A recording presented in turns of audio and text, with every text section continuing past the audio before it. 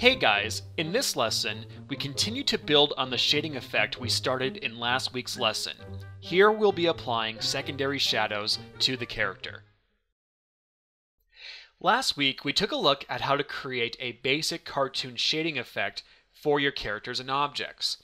If you have yet to look at that tutorial, I advise that you take a look at it because we'll be doing a lot of the same work here in this tutorial when we create the secondary shadows. And I think you'll benefit a lot from that first video before jumping over to this video. So once you're caught up and good to go, we can get started. Okay, so first we'll need to make a new vector layer, and we will name this vector layer Face Shading 2. Now, you could of course name this whatever you want, just as long as you know that this is the layer that you'll be using to make your shadows or to create the secondary shadows or shading for this character. So coming up here now, we'll take the Add Point tool, and we'll first start with the nose. We're going to create a second shadow for that. We can keep the color the same as the original shading, and we can adjust accordingly if need be as we kind of go on here. But we'll create a shape that is similar to the shape of the first, except it's going to hug more of the outline of the nose and the nostril. And we can create a shape and turn the stroke off just like we did before with the first shadows. And we can come in here with the Curvature tool and just tighten everything up. And of course you can make any adjustments that you need to with your Translate Point tool.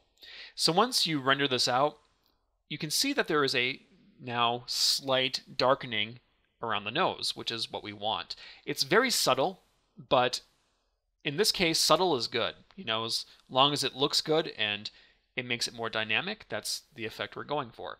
So now we'll do the same with the top of the left eye.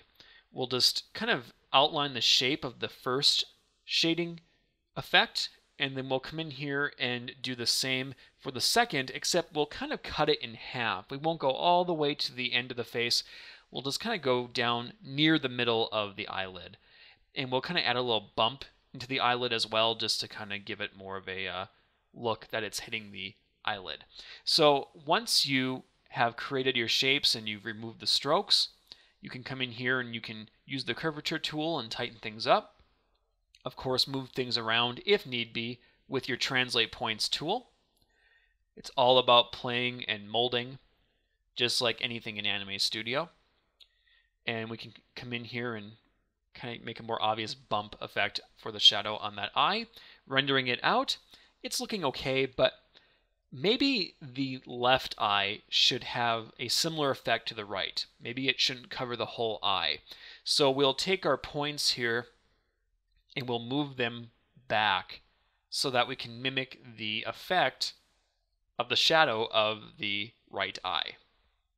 So come in here like this.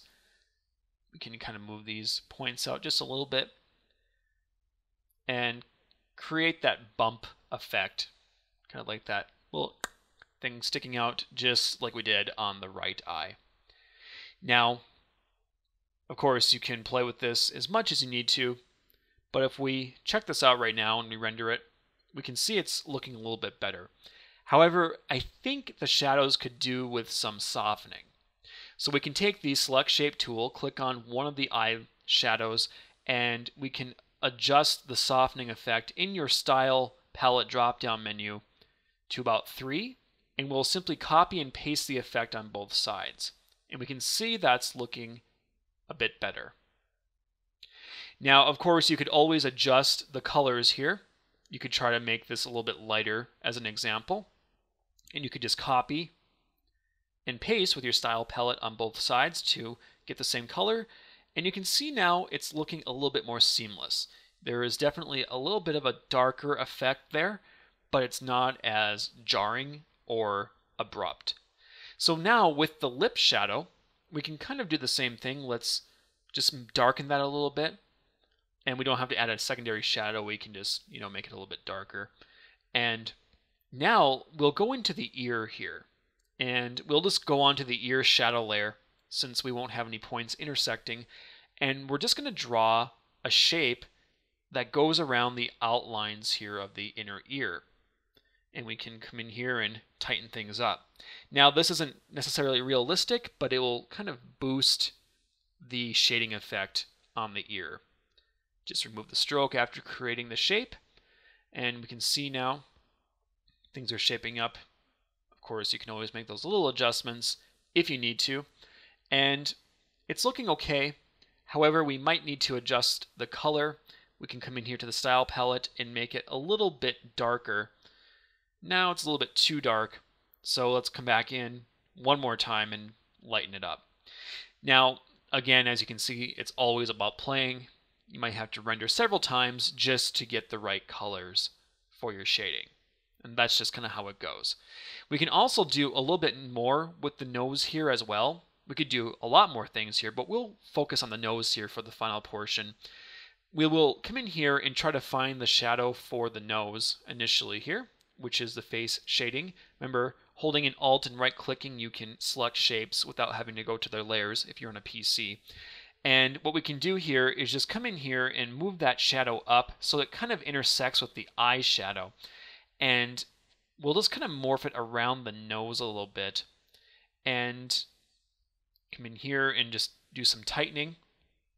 And what you'll really want to do here is make sure that the shadings, that the shadows between the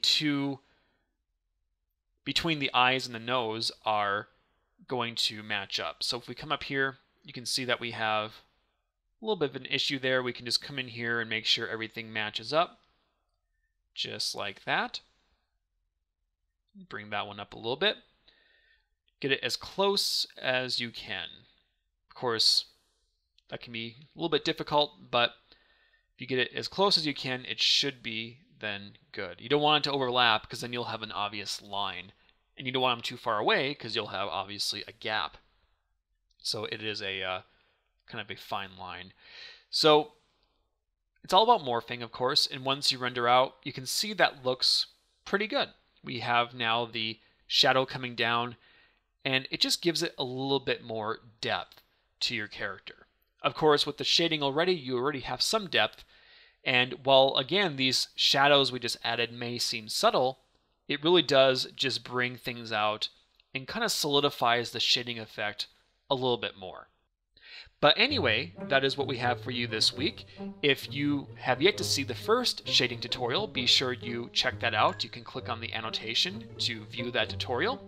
If you'd like more tutorials in general on Anime Studio, Flash, and more, you can subscribe to our channel. We are releasing weekly tutorials. We also have a website, incredibletutorials.com, and we are also on Facebook, Twitter, and Google+. My name is Chad Troftgruben. I did the narration for this tutorial. Jim Mills recorded, and this is his character design.